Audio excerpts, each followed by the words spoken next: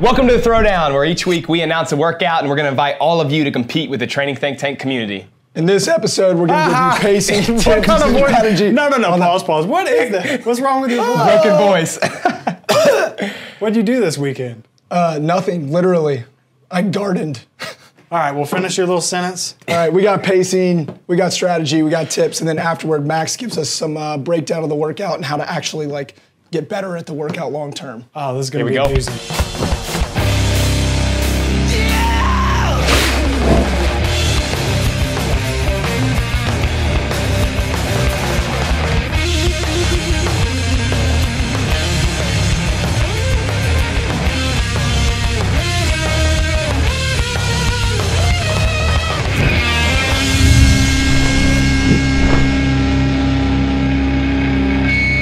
All right, Brandon, we got a lot of stuff going on this past week. We had athletes competing in Iceland, the fittest experience, the age group qualifier. I just wanted to give a shout out to Will Morad for taking one of the podium spots in Iceland. Congrats, Will. Yeah, tough competition. He did a great job out there. And then I want to give a personal shout out to Annalise Moore, one of my athletes, for making it through the age group qualifier in that 16 to 17 girls division. Really impressed with that. She'll be competing out at Madison with Travis, Noah, and KT Trombetta. Pretty excited for the games this year. I think it's going to be fun. I do too. So before we get to this week's workout, we're about to announce it. We have a little Insta Spotlight. We're going to start with Hey Dom. He's doing it in his garage. Pretty cool. He has a nice setup at home. I need one of those. Yeah, I've got one. I love it. Then we got one of Adam's clients, Bryn. She's in there crushing it as well. Danielle Kearns, one of Becky's clients, doing it, I think, with her boyfriend. We got a whole group out in Bulgaria. I'm going to butcher the name, Velcho Sklov. These guys are killing it out there. It's awesome to see them doing it as a group. My man Youngie XV1 doing the workout, looks like by himself. David Flowers solo in there. It's always tough to do the workouts on your own. And then one of my athletes, Jim Jom, you know he's crushing it. He loves these Saturday throwdowns, so he's gonna keep doing them. Our final one was Mick Mannion CrossFit. He says a little late to the party. You know, it's early enough to still get into the Insta Spotlight, so good work this week, guys. If you wanna be in the Insta Spotlight this week, hashtag TTTTD2. Two.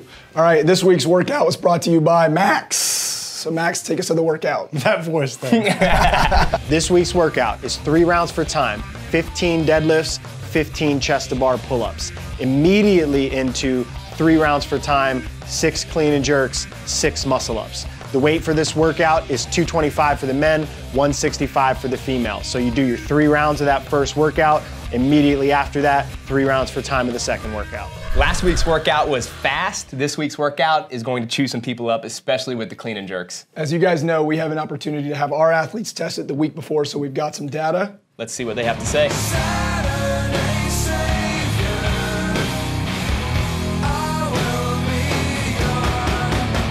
Don't sprint out the gate too fast. Pick your stronger movement, push that, take a little bit longer breaks for whatever you think you need.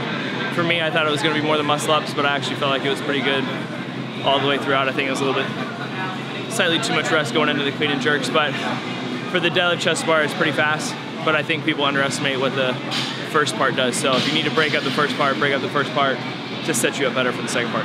Break up the deadlifts early, break up the pull-ups early because it's gonna smoke your grip going into the cleans. And if you're not a strong cleaner, you gotta give yourself some time somewhere, so maybe you do have to push on the deadlifts and the pull-ups a little bit more. I would go a little slower on the first part than you think, because by the time you get to the cleans, your grip's pretty fried, and it's hard to pick it up. Go slower than you think you have to on the first part. I don't think the workout really starts till those clean and jerks.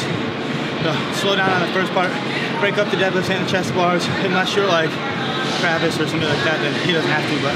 Pace it, I mean, don't come out too hot on the deadlifts. The workout's made or lost on the clean and jerk, so have fun. I say pace it out until you get to clean and jerks and muscle ups. Definitely pace out those clean and jerks, but speed up on the muscle ups. Go slower in the beginning than you think.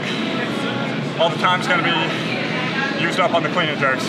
All right, so we got standards here. So first off, the deadlift's pretty straightforward. You got straight arms all the way through the workout, shoulders behind the bar. Don't bounce the bar. Yeah, that's basically, I know there's so many interpretations of bouncing too. Then chest to bar, make sure your chest touches the bar at the top, not t-shirt flopping and touching the bar. And then full extension of the arms at the bottom. Clean and jerk, bar starts on the floor, gets the front rack and locks out overhead, so it's not just a ground to overhead. You gotta make sure you touch the front rack.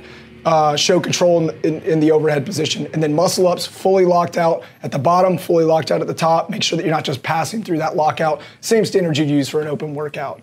All right, so for setup and scaling options, we're gonna just post all that stuff from now on in the description of the workout. So just look below if you need scaling options for sure. Awesome. So I'm going to do most of the tips and strategy today because Kyle's voice is wonky. I'd like to rest my voice. So last week, yeah, right. Last week we talked about self-awareness, and I want to kind of stay on that theme for the next couple of weeks so that we can kind of start thinking about how to compete in these testing style workouts. And today I'm going to introduce you guys to a concept called separation value. And we break this down kind of into two parts. First, it's separation value in a broad sense of the workout. What movement separates time gained or time lost in the workout the most, and then a personal separation value. So what are my strengths and weaknesses in this workout, which is kind of what we talked about last week. So think of separation value as what's going to give me the most time or lose me the most time in this workout, because that's really what it comes down to in CrossFit. In a workout like this, you just basically look at like which movement takes up the most time, and that's going to be the general separation value. Correct. Right? In most cases, that's the case. And then obviously, when we talk about personal separation value, we're saying, what's my bottleneck, or what can get me the most time if I'm really good at something? Would that be relative? So like you and me doing this workout, you're probably better at the clean and jerks, but I'm probably better at the muscle ups. So it's going to be very dependent on the athlete. So let's just say that someone has, and I'll talk about this in a minute, a muscle up limitation. That's their personal separation value, knowing, in other words, that they're going to lose time against the field. So then they have to pace the workout based on how they can get that done the fastest to not lose time. They want to basically make the separation value where there's always a net positive and never a net loss in this workout or in any other workout that they're doing. Understood. So and when we're talking about a general separation value, what's going to lose us or gain us the most time, the clean and jerks are that movement. And we'll break down the full workout in a few minutes, but I want to kind of let people start thinking about this stuff a little bit more than just, I need to go hard in workouts. The clean and jerks take up the most time because one, there's residual fatigue going into those from the deadlifts, but then two, that loading just gets heavy after a while. So to give you an example, Travis did this workout, and you guys can watch the demo video that's posted on YouTube today. He took 10 seconds per rep between the clean and jerks. The average person on site was taking anywhere from 20 seconds to 33 seconds per rep. So if you think about 6 reps in one round, now you're talking about a 1 minute advantage for someone that can cycle the barbell quicker, like Travis. Now, Travis even said afterwards, hey, I could probably cycle this a little bit faster. And so for him, that's a personal separation value, and then also a general one. He could think of it, well, what happens if I just cycle this barbell 2 seconds faster per rep? So instead of going 10 seconds, if he could stay on a clock and do it 8 seconds between reps. Now over the course of 6 reps, he's gaining 2 seconds per rep, which is 12 seconds per round, which is 36 seconds in the workout. Which relative to the average CrossFitter doesn't seem like it's that much, but relative to the elites, that's a big difference at the top of a leaderboard. That's a big difference, but not only that, it is a big difference for those that are vying for a top 1,000 spot or vying for a qualifier spot, even in an intermediate division, because now when you look at the open or if you look at these online qualifiers, just a few reps separate 20 or 30 spots. And if a rep's only a few seconds, if you just cut down on those things a little bit in a workout, faster transitions, get on the barbell 1 second faster each rep, those are the kind of things that kind of make the difference in these workouts. A couple things that you can do on the clean and jerks to speed this up. Obviously, if it's just a limitation where 225 or 165 for the females is 90% of your 1 rep max, there's probably not much you can do. Right. But let's say that it is around that 50 to 65 to 75%, depending on how strong the athlete is, then there's some things I think that can help. One is stay on the barbell. So this is obviously the most simple thing, but I noticed people on site that once they got fatigued, especially even in the first round, because obviously their respiration rate was high from the fast turnover of the deadlifts and the chest bars before, they did a rep and then they'd start walking around. I try not to hear the camera. Here are the things that you'll always see, people adjusting their belt. So they'll do a rep, they'll step back, take the belt off, retighten the belt, or they'll go and they'll find the chalk bucket that's the furthest away from the barbell to buy some rest. Yeah, so the idea here would be come up with a plan and stick to it. So if you need rest, which everyone's going to at some point in this workout, do a 1 step back, 1 step forward, bend over and grab the bar. That's one way that you can do it and just kind of try to stick with some singles.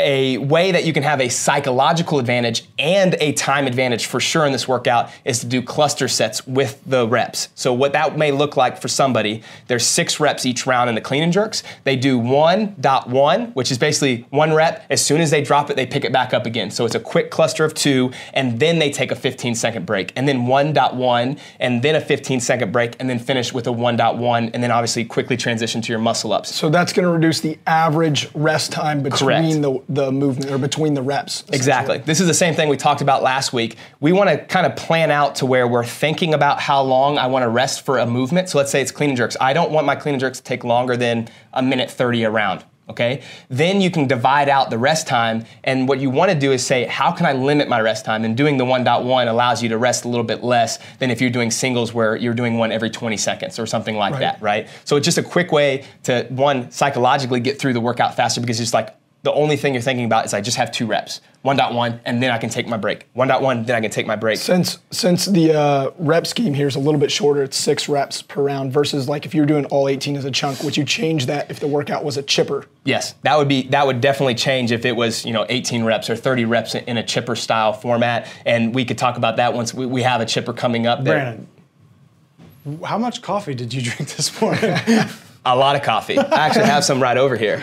Why, am I talking fast? Yeah, you're just crushing. Yeah, so with a chipper style workout, when we talked about this, you've used some devices that measure muscle oxygen, and we can get into the science later on, but basically we would format that differently based on someone's physiology especially, or their training. Absolutely. Yeah, so the other thing about the clean and jerks I think that matters is making sure that you understand the first round is actually going to be the hardest as far as your respiration, your heart rate, your grip, all those things, because of the fast turnover of the first 3-round workout. Yep. And then after that, because everything slows down, it'll get easier. Think of it this way. When you did 19-2 or 16-2, that usually for most people was that third barbell that was the worst. And then it started, if you were good enough to get into the later bars, it started slowing down a little bit. And while, yes, it's heavy, you don't have the same like metabolic pain that you had on that third barbell. It's just because everything's turning over really fast and then it slows down. So well, a lot of people have to time their heavy clean and jerk, like a 225 or a 165 clean and jerk, they have to time it with their breathing. And if your respiration rate's really high coming off the first 3 rounds of this workout, well, you're gonna have to take a break to be able to time your breath. Exactly. To like hold your breath and brace from the bottom. So the point of that is make sure that you understand that the first round, though it hurts really bad, it'll get easier for you. I know that may sound silly, but it's easier on your respiration. Your heart won't feel like it's going to explode. Your grip will probably calm down a little bit because you're not going as fast. After that, then you can kind of find a nice rhythm to get into for the second 2 rounds of clean and jerks. I saw a lot of people almost give up in the workout because the first few reps at 225 or 165 felt really hard. And then they're like, oh no, I've got 2 more rounds of this. But in reality, it will slow down for you. So that's on like the general separation value side. When we talk about personal separation, it could be any of these movements based on the individual like we talked about, but I just wanted to kind of bring up one, and that's muscle ups, because that's like an easy bottleneck for some people. Right. Either you have them or you don't, either you're good at them or you're not, kind of there's really not much in between. The nice thing is with 6 reps, it's not a chipper style where you have to do 20 and it's like a huge bottleneck. There's some way that you can break this down to get through it. So if you are a good athlete at muscle ups, then you probably can go over there and do an unbroken set. But most people that are in the sport, like in between the bell curve, probably have to break this up quite a bit. Yeah, when I was looking at this workout myself, originally I see 6, I'm like, I'm gonna go unbroken. Then I think about all the work that happens beforehand, and immediately I'm thinking 3-3 on the first set and then feel it out from there. Yeah,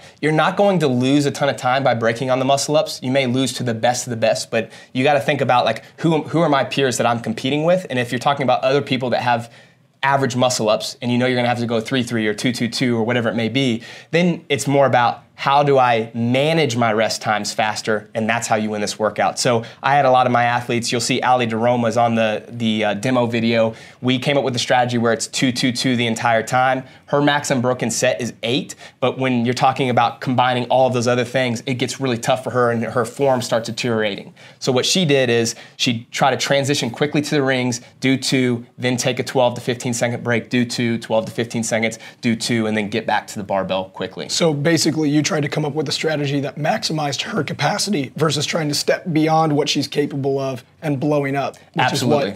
And if you blow up on muscle ups, similar to like a strict handstand push-up that we saw in the open, it could just be done. Yeah, you're done, and then you lose minutes instead of seconds compared to the field. And that kind of goes into the final thought before we break down the full workout, and that's transitions. And here's the key. Everyone thinks that, and I say this every week, I know, but like just I want to keep reiterating this until people actually realize. Everyone thinks that unbroken sets are faster. But if you have to take a 30... They are themselves. They are faster, but not the overall. Yeah, exactly. If you have to take a 30-second break before you do a set of muscle ups, that's slow. So go from the clean and jerks to the muscle ups, to the rings, and do a set of 3. And then come down and take a 5 or 10 second break and do another set of 3 if you're good at muscle ups. And that'll save you a net 20 seconds a round. Or on the first 3 rounds, if you know that I can do 15 unbroken chest to bars, well, most people now in the sport can probably do that fresh. But if I go 5, 5, 5, and I go over to the bar right away and jump up, and I only take 7 seconds between my rounds, now I'm net saving 16 seconds per round from that 30-second break I would have taken if I tried to go unbroken. Makes sense. Yeah, so just don't be a slave to trying to your ego or trying to go unbroken on these things.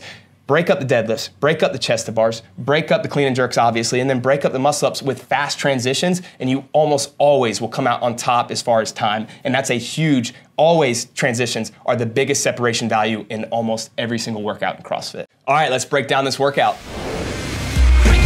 So then overall thoughts for the workout. The first 3 rounds, almost everybody's gonna be able to get through relatively quickly. Bank yourself some time for the clean and jerks because we saw the on-site athletes, that was the hardest part. You said up to 33 seconds per rep. That's a lot of time taken for 6 reps and then multiply that by 3 rounds. Yeah. There's your separation Most value. people didn't finish the workout because they took so long on the clean and jerks. So and again, there's a point where you may blow up on the first 3 rounds. So don't do that, but also be a little bit more aggressive than you probably want to be on your deadlifts and chest to bars because no matter what, there will be residual fatigue on the clean and jerks, and especially in the first round. So what I told most of my athletes, if they're really good pullers, they may have done 2 sets on the deadlifts, but a lot of them just did 5, 5, 5 with like 2-second breaks. So they did a 5, basically stood up, took a deep breath, and went back down 5, stood up, took a deep breath, 5, and then it was a fast transition to the pull-up bar, and then it was 5s on that too. Even some of my better athletes that could do 40 chest to bars, you're not gaining a ton of time there, but you still want to be fast in your transition so that you are able to get to the next 3 rounds as quickly as possible. Well, that's another good point, is that a break on a deadlift or a break on a chest to bar is short, right? You can 3 literally seconds. drop off the bar if you're on pull-ups, like drop off, shake it out, jump right back up. Same thing with the deadlift. You can drop it, 1, 2, 3, grab it, and you're like literally starting into your next rep. Yeah. There's not even a setup. Exactly. And so here's one of the quick examples that I'll give, and you probably won't be able to see it on the demo video, but I had 2 people going. Allie was one of them, and then someone else that was probably out of frame for this, but one did 15 unbroken chest to bars, and Allie did 6, 5, 4 chest to bars. She likes having a descending rep scheme, which is just kind of a psychological advantage. There's probably some physiological advantage there just based on more time under tension and then going to less, but they finished, the difference was 5 seconds off of each round of chest to bars, where basically the 15 unbroken, yes, it's faster, but then he had to start taking longer breaks, and then by the 3rd round, she had already passed him and was starting on her clean and jerks before he was, just because she was more fresh. So, I mean, again, breaking these things doesn't matter as long as you can make sure that you manage your rest breaks and then obviously get to the next movement quickly. Makes total sense, Brandon. Awesome. So then let's talk about the warm-up. Kyle's going to go over to the board. Hopefully he can talk through this. Otherwise, you can mouth it, and then I can talk over each Can we do a piece for you. voiceover this week? All right, I'm going to keep it very brief. So we've got a general warm-up. We're just going to run through 3 rounds, 12 cals row, 10 RDLs with an empty barbell to mid-shin, then put the empty barbell down, do some bar-facing burpees over the empty bar. This is a good just general warm-up, general prep. Then we're going to get into our hinge prep. So deadlift, hinge movement. Your clean and jerk is setting up with a hinge, so we want to do some glute activation, a quarter squat march with a mini band around the knees. That's a great way to get glutes fired up. And then a hip thrust with mini band around the knees, maybe 10 reps, 10 of each. And then go through some banded good mornings just to prep that hinge position, make sure that it's ingrained before you start. Then I would recommend some shoulder prep. You definitely want to get your T-spine warmed up, go through some cat camels, depending on who you are, maybe even get up onto a pull-up bar, do some arch hollow swings, just get everything kind of moving and feeling pretty fresh. Get your scaps warmed up. This is important for keeping shoulders healthy, especially when you're doing 45 chest to bars, 18 muscle ups throughout the course of the workout. And then finish with my favorite, Brandon called it when we put it together, McGill's Big 3. I mean, I think this is more of like an awareness of how to brace your trunk going into some deadlifts. Then finish up with your specific prep, build to your deadlift and clean and jerk weights. I would do something like A1, 3 to 4 touch and go deadlift, rest 30 seconds, then 2 singles of clean and jerk, rest 30 seconds, and just build your bar like that. Once you're done with that, quickly warm up your chest to bar and muscle ups. If you're someone who's gonna struggle with muscle ups, don't do too many in your warm up. Just make sure you get the positions fresh, get on the low rings, do some transition work, rest and go. I don't think this workout needs super extensive aerobic prep. I think this workout needs movement prep, and I think it needs specific prep. I did your warm-up last week, and it really helped. Thank you, Chris. All right, Kyle, come on over, my friend. I'll slide back over. I'll say the rest of this since you're How about it? That was actually impressive that you could finish that. Hey, guys, a reminder. Once you do this workout, please put a score in the comment section. It's a cool way for you to kind of look through and see who you're competing against. And then also, you know, as we get more comments in there, you'll be able to kind of get a good data sheet of like where you're at compared against the field, and good athletes, average athletes, kind of lower level athletes, beginners, whatever it may be. There's all kinds of different people. And obviously you get to see Travis each week, who's a games athlete. And isn't there something to having to put your score publicly? Yeah, I mean, I hold you accountable. Creates a little bit of anxiety going into the yeah, workout, that is for the sure. truth. If you want to be on the Insta Spotlight, Insta Spotlight next week, what is it? TTTTD2. The clunkiest hashtag of all time. It's great. Who picked this crap? Chris did. Definitely you, Chris. Very sad. Stay tuned for Max's long-term developments. So this week on long-term development, we're going to talk about barbell cycling. It seemed after watching the workout and getting some feedback that the 225 or 165 clean and jerks were the biggest component to slow people down in that workout. Now, the thing that I think from a long-term development standpoint that people need to do is progress themselves appropriately and check their ego. When you're comparing yourself against somebody that has 10 years of development in the sport, they've done all of the foundational work that's required to be able to cycle a barbell at that weight as if it's an energy system component. A way I like to get that across to athletes is to help them distinguish the difference between training and testing. What we did in the Throwdown is basically create a testing scenario for you where you're racing.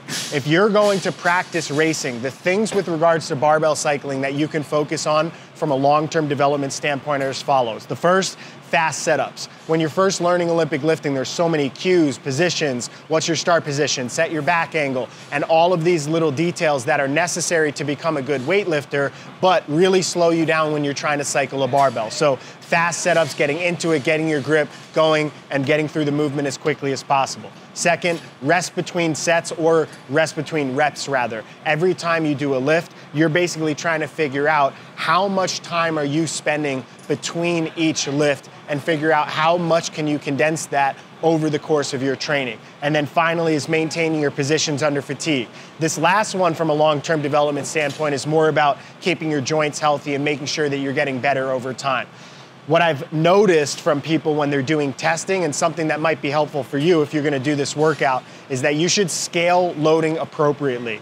So instead of thinking, I have to do this workout at 225 or 165, take it as a percentage of your 1RM. So just as a reference point, Travis, who did our demo this week, it can clean and jerk 350 pounds. So 225 is a pretty small percentage of his 1 rep max. So if you're gonna try to get the same stimulus as him and practice these fast setups, your rest time between sets, and maintaining your positions under fatigue, you might wanna scale the percentage appropriately so that you're somewhere in the 60 to 70% of your 1 rep max range, so you can actually get some long-term development concepts out of your barbell cycling. Now, outside of testing, some of the types of training sessions that we do in our design and with our one-on-one coaching are first basically in order of development. So first thing people need to be able to do is create their position. So if you can't get your arms overhead in a solid position, if you can't get into appropriate front rack mechanics, then you need to spend some time doing movement work and developing the requisite mobility and body control that's required to be able to get into a position. You can check out our movement archive for that, for some ideas on how you could stretch or how you could move in different ways to be able to open up your body so that you can actually develop the positions required to lift. After that, technical development session. So you can find references like Catalyst Athletics has great references on positions, technique for weightlifting, or you can find a one-on-one coach around you, or you could do some video consulting where you send somebody a video, break down your positions, and better understand what it is you need to do with the barbell to have good quality positions.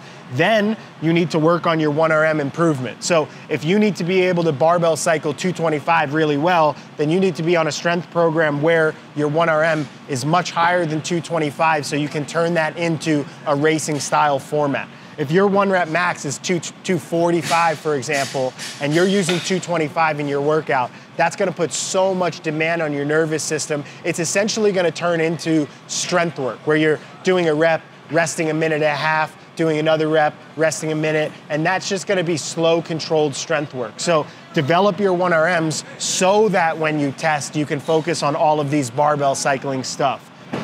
After you have the requisite level of strength, then you can play around with doing EMOMs, where you're practicing doing barbell cycling at a certain loading, at a certain percentage for a certain number of reps per minute. You can do density sets, or what we call clusters, where you do a rep, you rest 10 seconds, you do another rep, you do that for 5 or 6 consecutive reps, and then you take a long rest and repeat that. That's something that we do pretty commonly in our CrossFit-specific weightlifting programs to get people better at barbell cycling. And then finally, you can start to pair the barbell cycling with varied fatigue. So you can do barbell cycling intervals with muscle-ups, barbell cycling intervals with burpees, barbell cycling intervals with double unders. So you can get all different types of training that allows you to then test your barbell cycling capacity over time. And if you follow a model where you train yourself, get your barbell cycling better, that will allow your testing over time when you go through a retest cycle to actually get better and actually develop the requisite things that are required to be better as a barbell cycler in the sport. Hopefully this helps give you a model to better understand how to get better if you got exposed on the barbell cycling and testing. You can also check out a 7-day free trial of the design where we do barbell cycling work almost every week, so you can check out some of those sessions.